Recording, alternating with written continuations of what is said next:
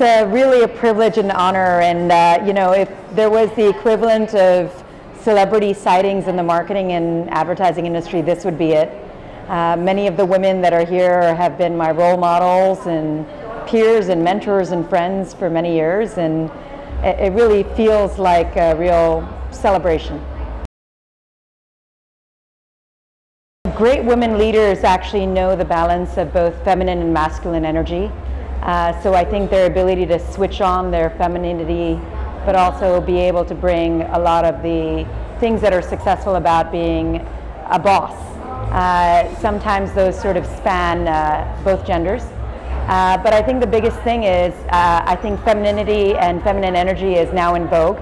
Empathy, collaborative skills, multitasking are all things that now every leader, whether it be a man or a woman, are looking to do. So I think women are going to be the new bosses, and you know, I think we have the advantage.